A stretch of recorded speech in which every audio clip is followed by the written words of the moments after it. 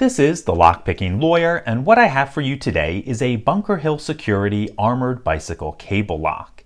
If you've never heard of Bunker Hill Security, that's the brand used for security products that are sold at Harbor Freight, so I'm not expecting a whole lot out of this.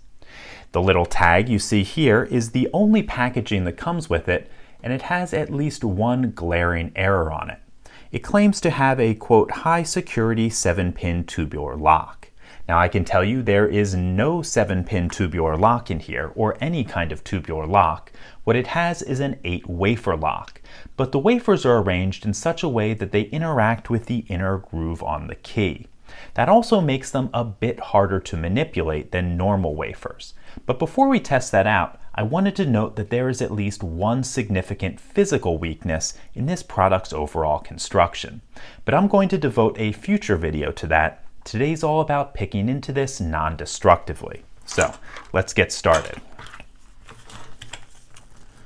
We open up that dust cover and you can see the keyway. It's rather wide, so I'm using a very wide wiper insert.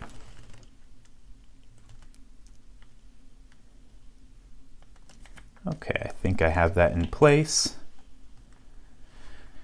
And I'm going to use a standard hook in 25 thousandths and insert it sideways and twist to manipulate each of the wafers. Now the wafers are arranged in 4 banks of 2, one in each quadrant. I'm starting in the upper right.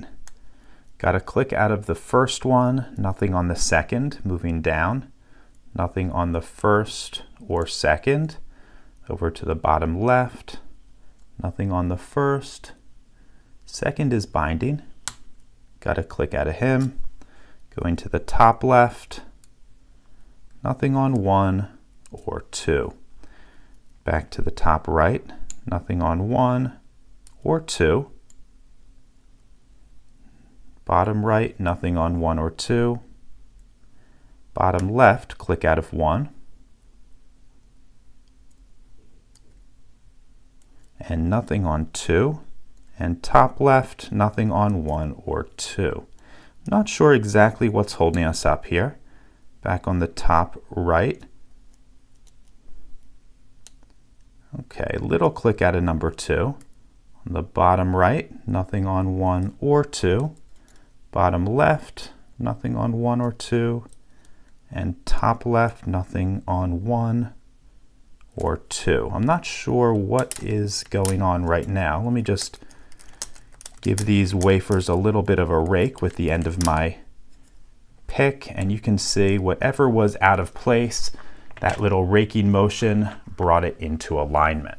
So, not too bad, but certainly harder than your average wafer lock, and unlike most wafer locks, probably beyond the abilities of inexperienced pickers. Okay, that's it for today, but keep a lookout for a video in the near future where we take a close look at how this is built and where they went wrong. If you have any questions or comments, please put them below. If you like this video and would like to see more like it, please subscribe, and as always, have a nice day. Thank you.